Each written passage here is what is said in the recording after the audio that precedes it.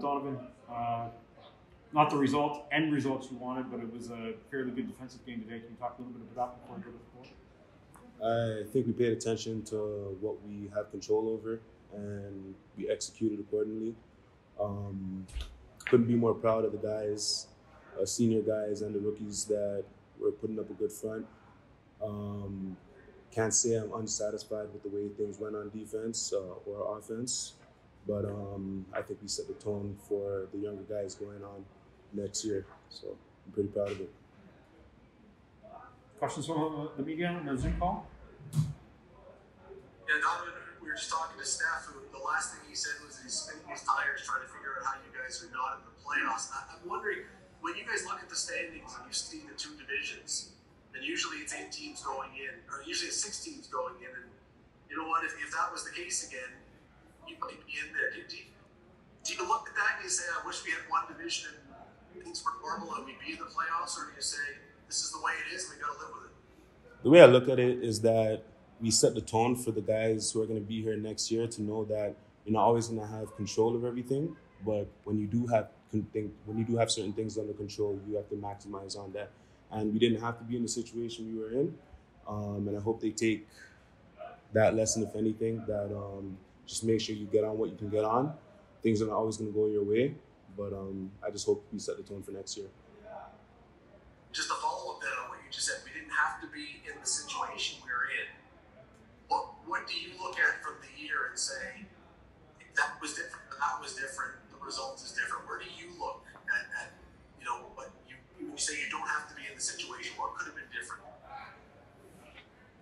When I look at the year, I would say everybody makes mistakes, but we could have cleaned up the mistakes a little earlier.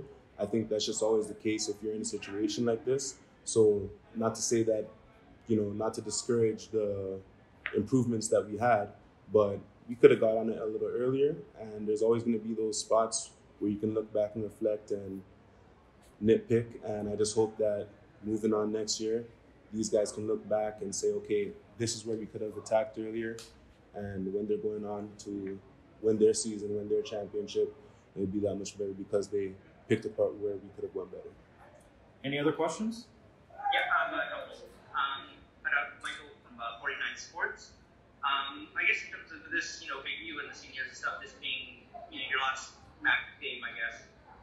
Looking back on your MAC career, I guess, kind of, what were you kind of remember the most about the experience? About these fans? About the experience. Oh, the experience, yes. I would say MAC helped me to build my character that much more.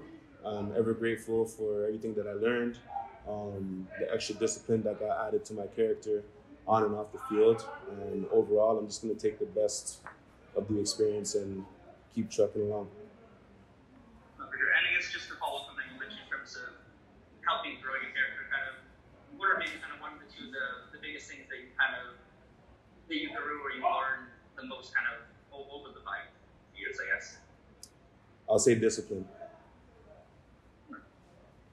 I guess how so in terms of through the process?